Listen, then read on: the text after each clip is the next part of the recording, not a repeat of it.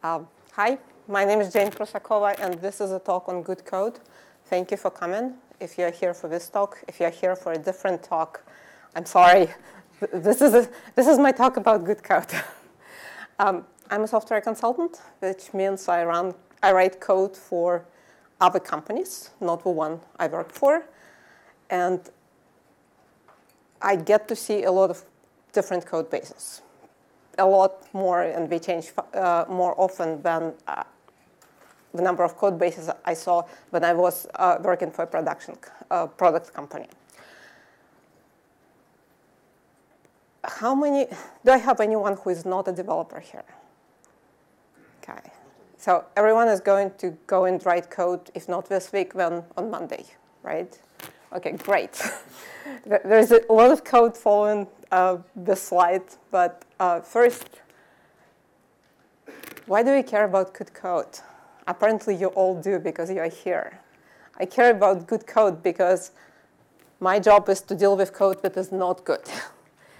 As a consultant, I'm usually invited in when there is a mess. So we end up trying to figure out what is it our clients hire us for. What is good code? We ask people what good code is, and this is more or less the list when we get. We start with it works, right? We want code that works. Bug-free, maybe, somewhat. There is usually, someone always brings up fast. That's a whole different conversation. We always want to talk about good design. I'm not going to teach design here. And then people will say that code that's tested and that can be changed without introducing errors. That's what we end up doing most of the time when you have something that works and you want something else to happen on the same code base. And then the code that is testable is a whole different story that gets more complicated. When I come in as a new person on a code base, my answer to what is good code is this: readable. Because consultants are expensive, they show up for a short time, they are supposed to make a quick impact, and not just consultants, right? When you're coming in as a guru developer, you're expected to make a lot of progress quickly. So readable makes a huge difference at how fast you can get productive. So usability. We've been talking about usability for a very long time. Abelson and Sussman are computer scientists from a long time ago, authors of this second edition structure of interpretation of computer programs. This is not a new idea.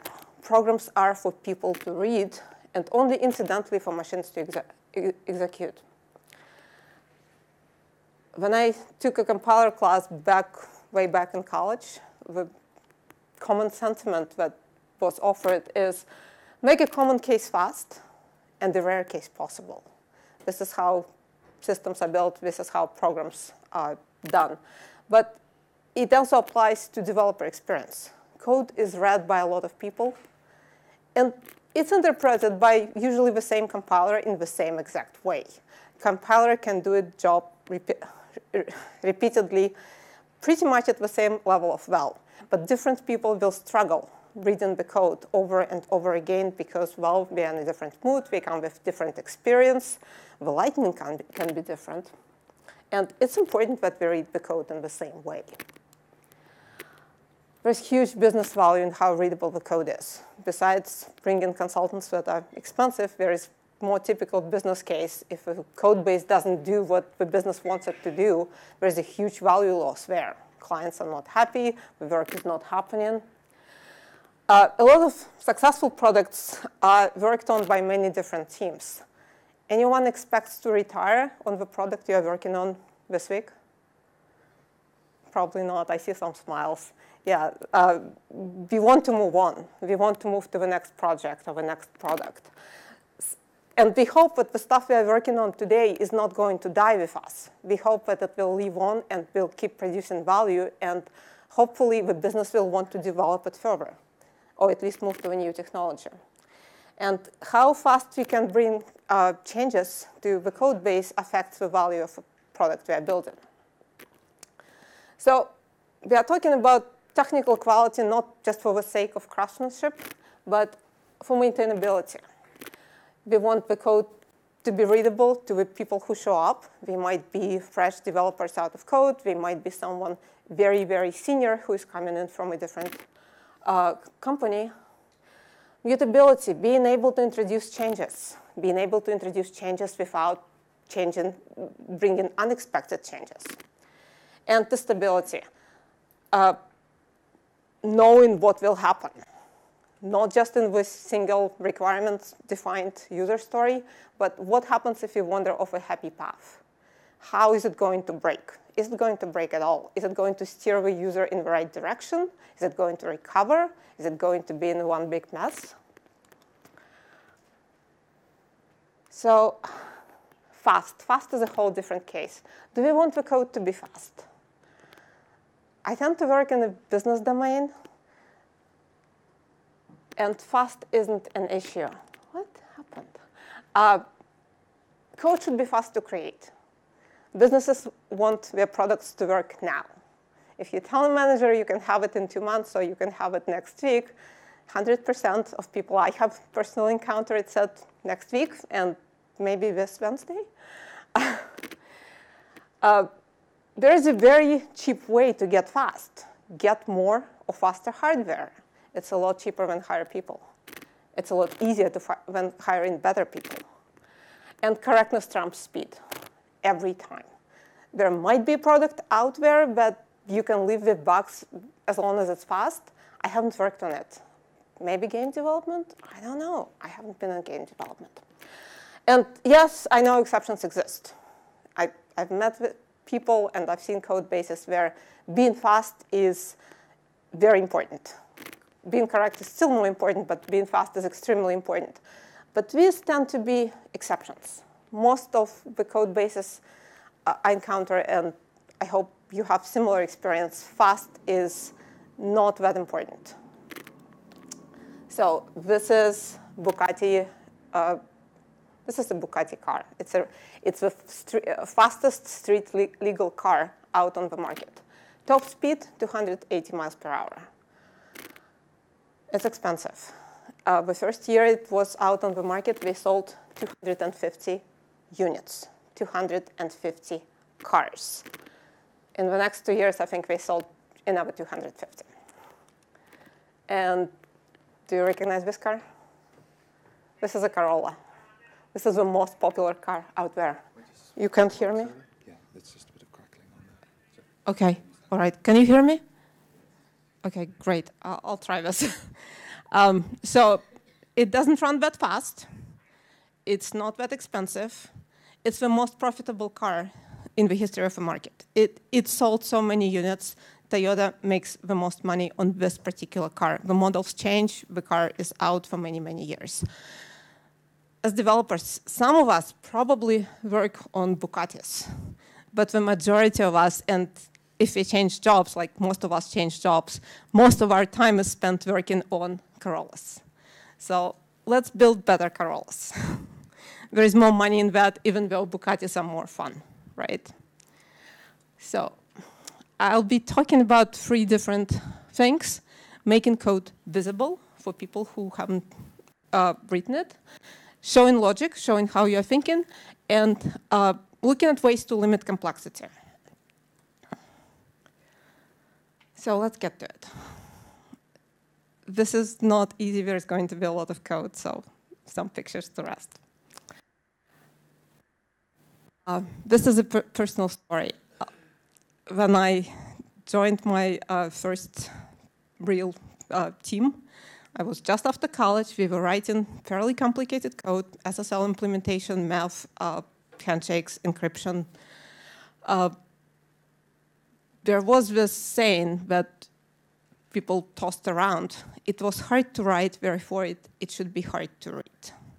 And being fresh out of college, brand new developer, working with very smart folks around me, I kind of at face value. So it was hard to write, so this code is really hard to read, and it'll take me a week to figure it out, and maybe some more time to get it right, to get the changes to it right. Fast forward, I'm no longer that fresh developer, 5 minutes out of college. It's I don't go by the saying anymore. It is my responsibility to write code to make it as readable as possible to someone who's coming in onto my team with whatever experience we are bringing. And I work with a lot of students. Starting junior year, we've had some people from high school. We are trying to write code, and we run it by them to make sure it's readable by them.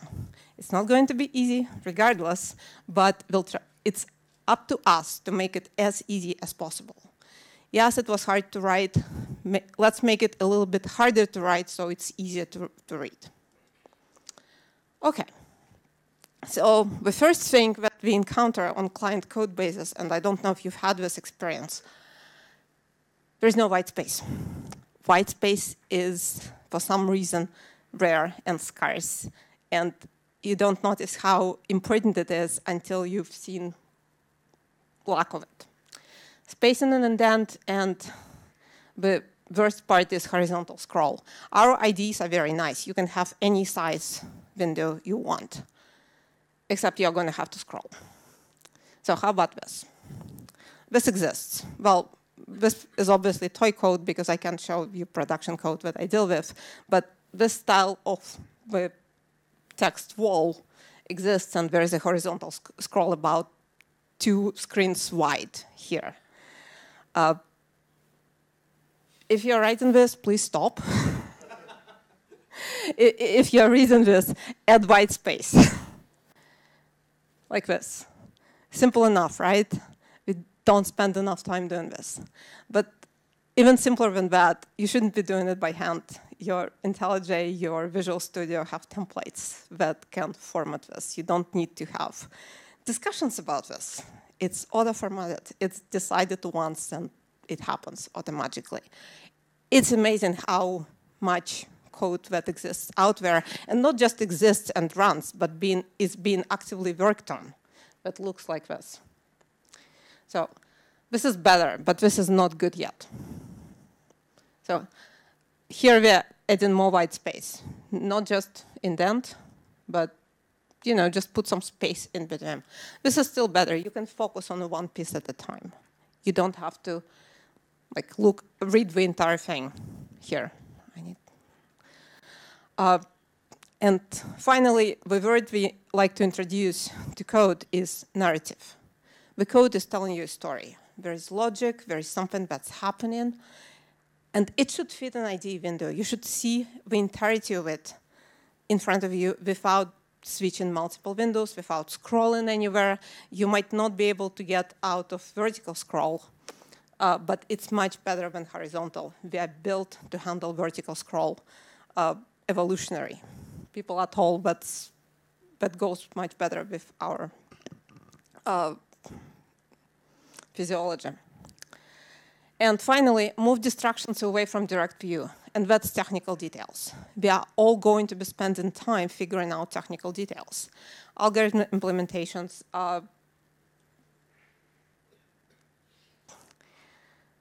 error handling, logging, whatever cross-cutting concerns you're going to have.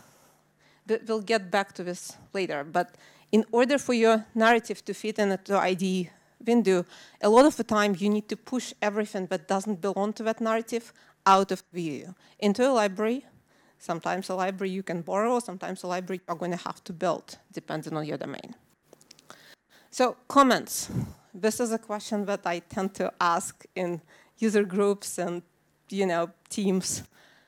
Yes or no? No. Good. Yeah, because that's great to hear now.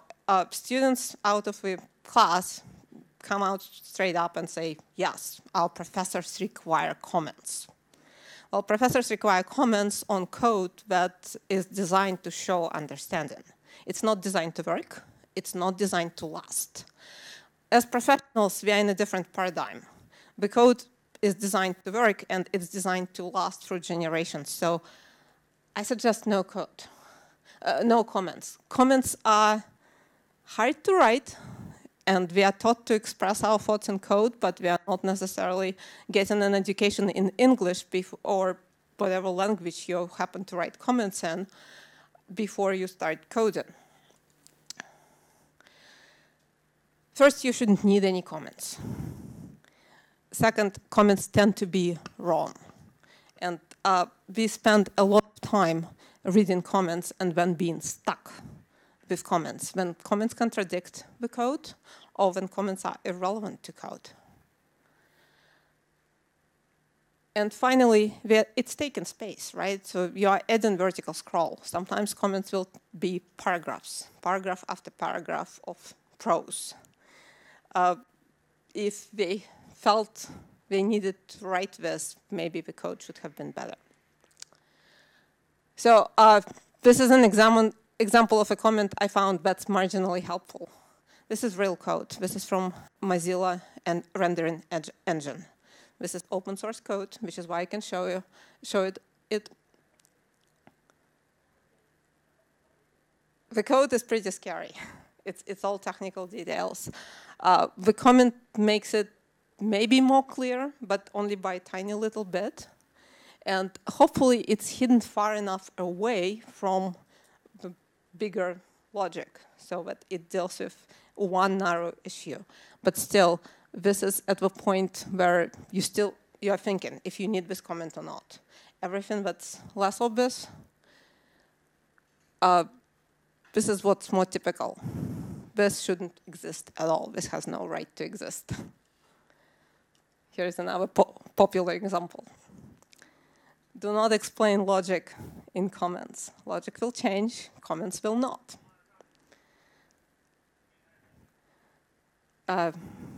And this is an opinion what's pretty aggressive in this person's view. I'm not even sure. And this is scary.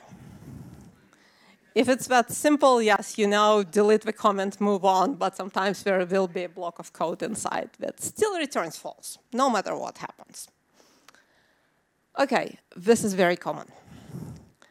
We find it a lot. You have bug documentation in the code. This tends to trouble because the code that has that gets cut and pasted a lot. So you'll find this kind of notes in a code that has nothing to do with this particular issue. More than that, the date here is 2003. Your bug tracking system might not go back there that much. But you still have comments in the code that point to the issue that no longer exists. So presumably it was fixed or forgotten or the feature got deleted. Okay, so don't do that. Let's talk about logic.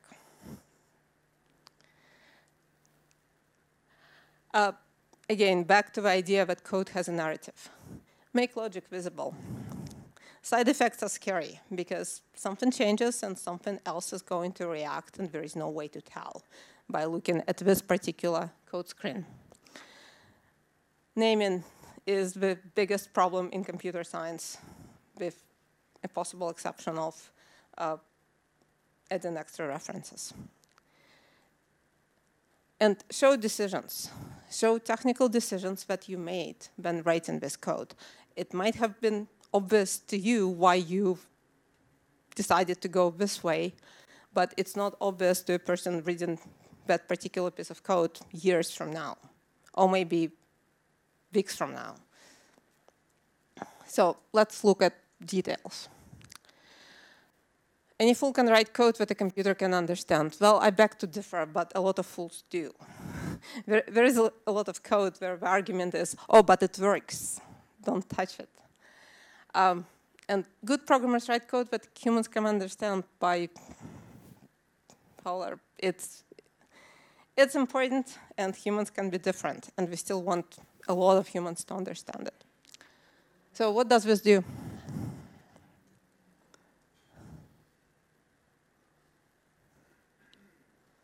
This is a tiny bit of code, and you're all experienced developers and someone who really cares about your craft. Otherwise, you wouldn't be here. No? How about this? This is boolean. The difference is variable names. You can't make this up. This is really hard, right? And this is really easy. You need to know a very vague idea. You need to have a very vague idea about Boolean scoring to guess that this is what it is.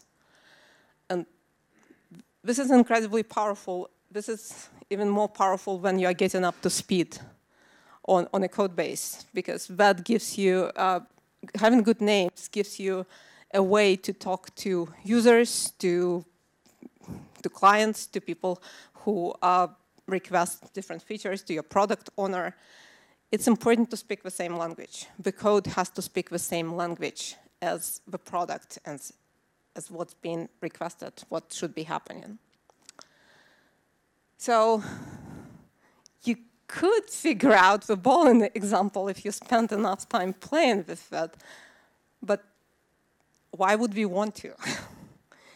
It could be fun, but it's not really productive work. So back to Toyotas, away from Bugattis.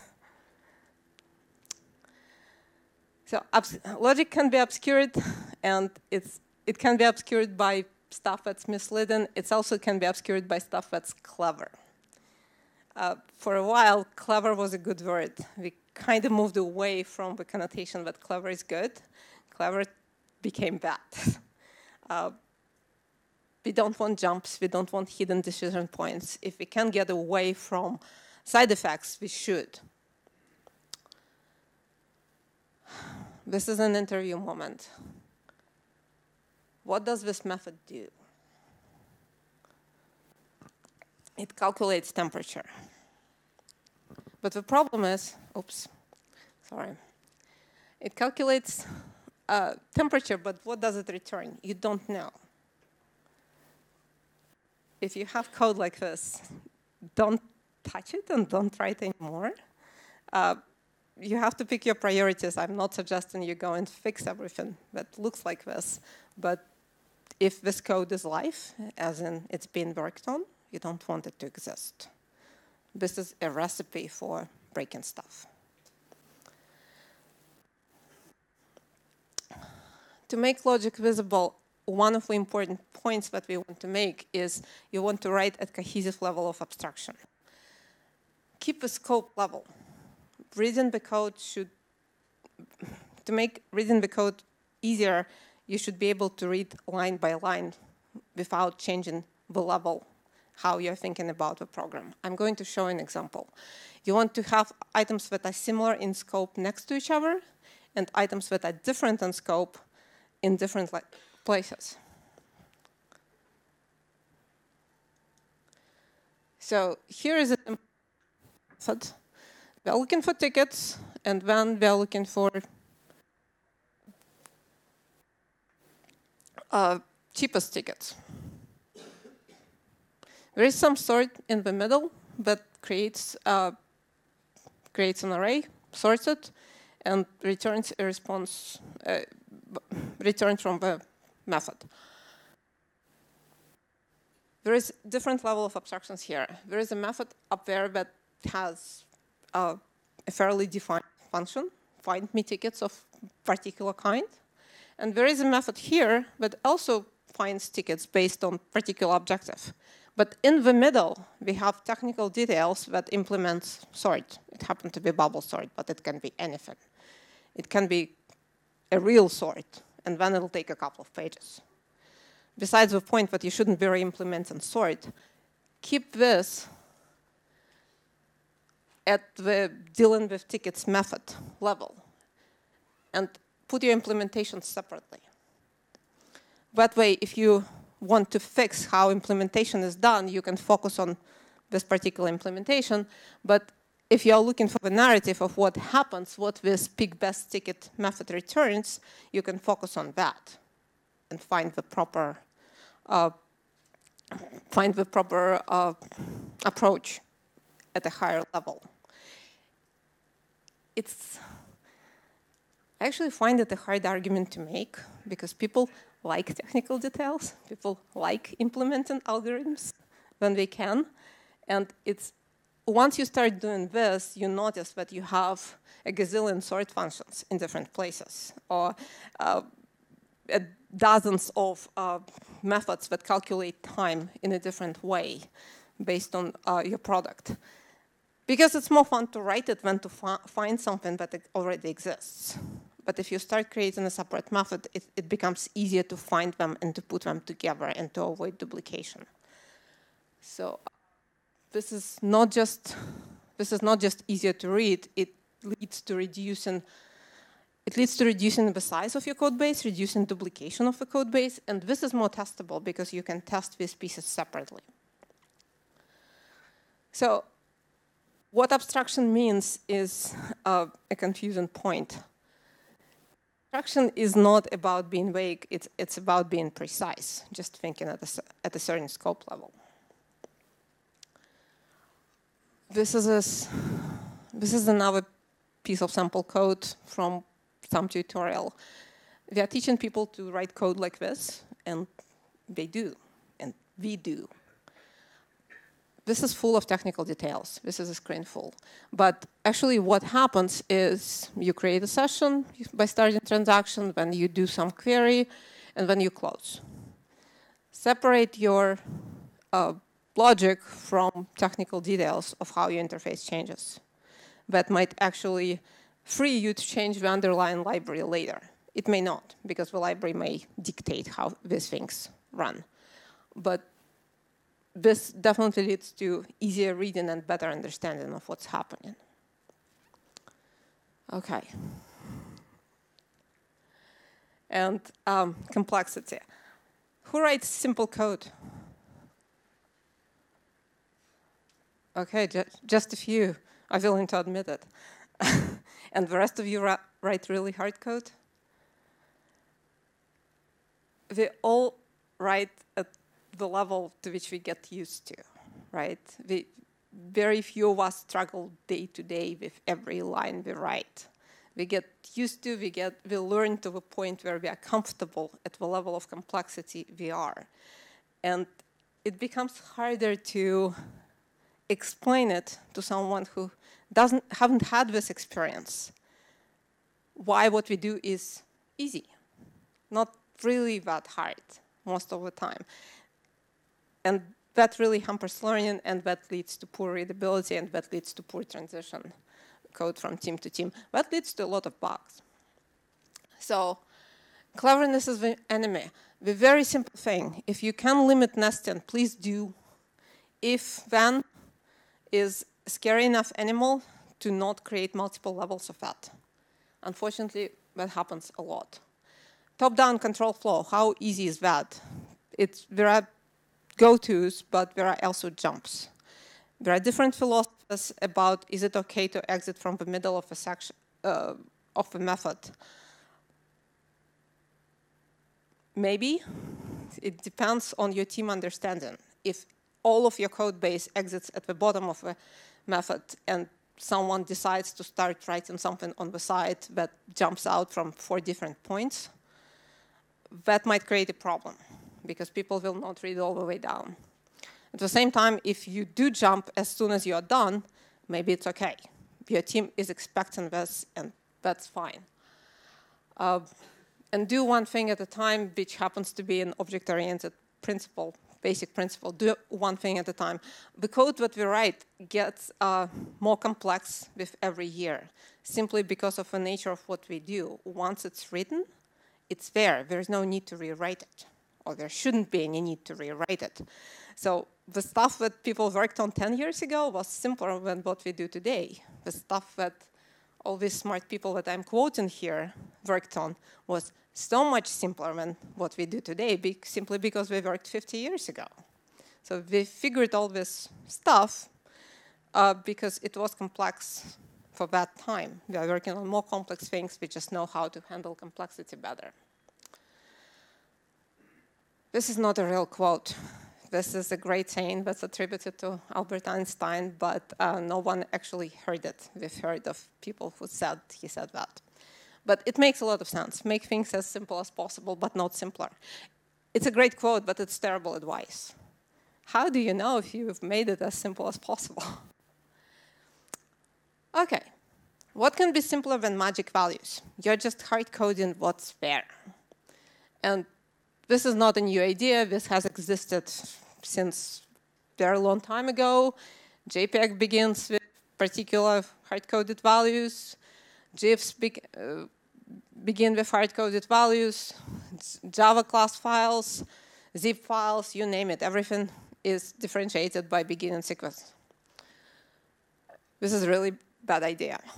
First, we had all those security bugs that you can engineer to get the system to interpret the code coming in differently.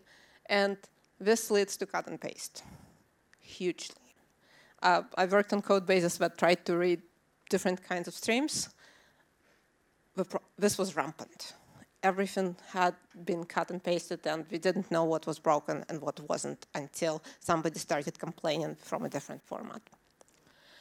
So rather than using magic values, use named constants. Simple as that. It's not the most sophisticated advice you're going to hear at this conference. No, this is too far. So having a named constant makes a huge difference when you're inviting someone else to participate in your code base. Whether it's a new person, whether it's someone coming from a different team, or you're passing off your work to a team in India, in Russia, in Thailand, in rural America. I don't know, I come from rural America. So that's it. Control flow. I worked with architects who loved those diagrams. And I think the main reason they exist is to show how smart and important the person who created them is. They don't communicate anything. The point of code and the point of architecture is to communicate knowledge about what we are building. This doesn't. This communicates confusion. So simplify the control flow, including in this diagram. There is no direction of control flow. Even though this is not code, you can express it in code, or you can read. You can try to read it and get confused. So object-oriented paradigm gives us a lot of principles to write better code. The stuff we inherited with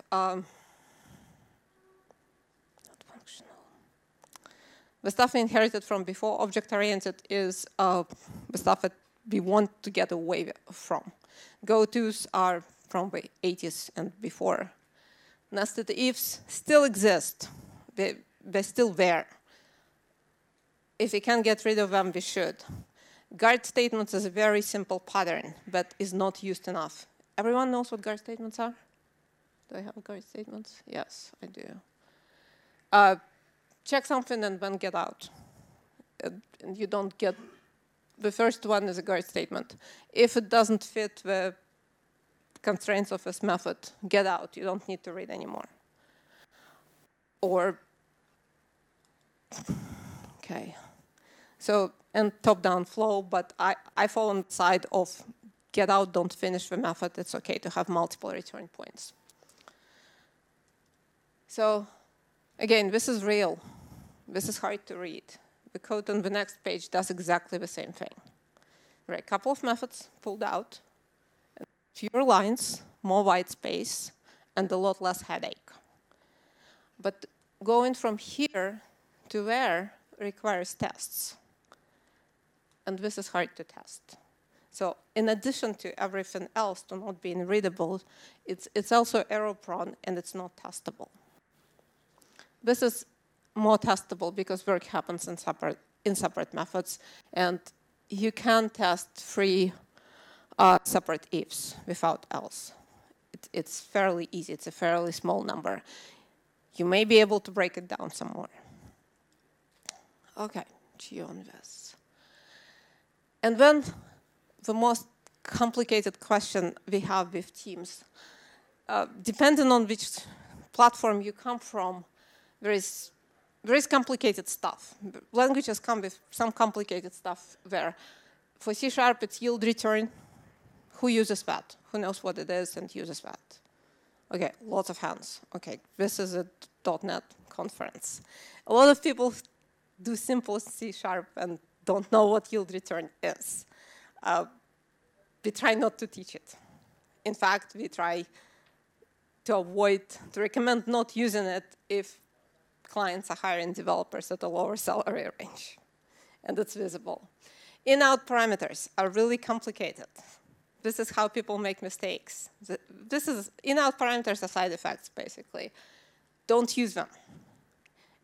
It's a lot easier to jam everything into a single function by using in-out parameters than to break down the code. It seems easier, but it's harder to deal with. It's harder to test.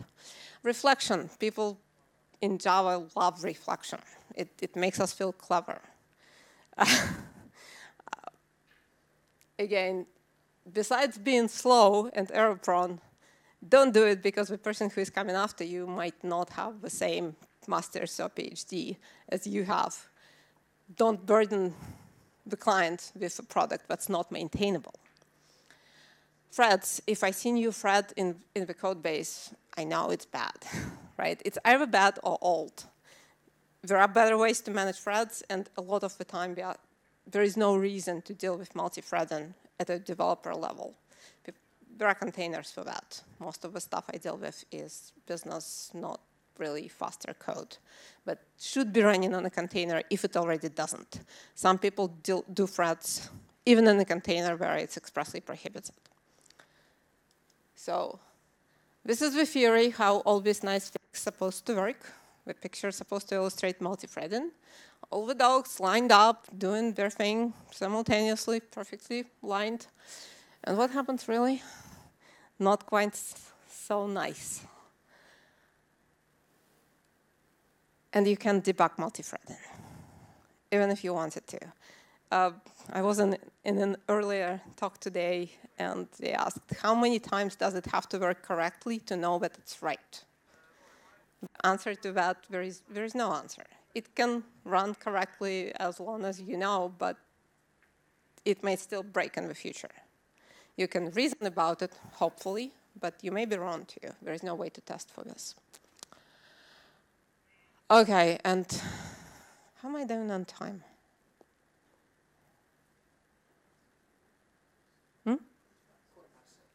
Okay, great, thank you. And the final is architecture. A conversation we have all the time. Can I put this extra parameters if we get this extra thing? If the clients want us to go in this direction, can I put this extra flexibility in? People want to do this. Sometimes we ask, sometimes we don't ask. Sometimes we find this extra flexibility built in. I'm going to build this visitor pattern just in case. We might want to do this. Or let's use the message bus. We don't really have the case for it just yet, but hopefully we will. Well, you're putting a big investment.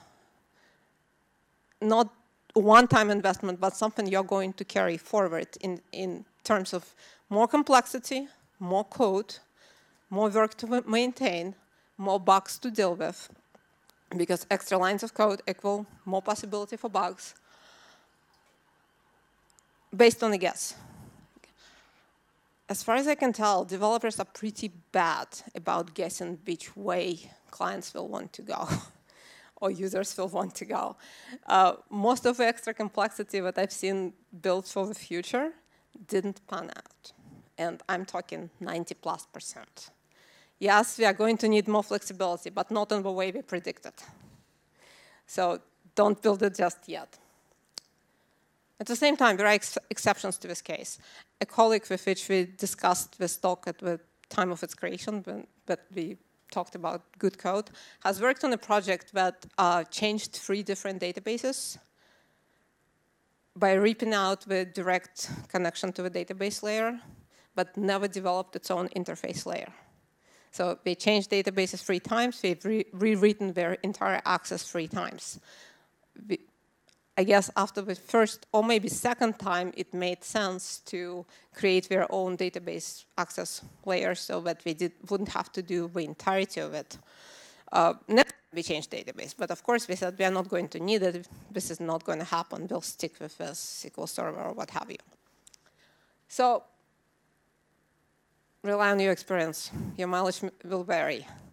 If you want something, if you want extra flexibility, you may not be right, but by the time you're changing it second or third time, you probably do want to put in extra work. It's a balancing act. Extra complexity is there, sometimes for a reason, sometimes not. And with that thought, this is it. Thank you.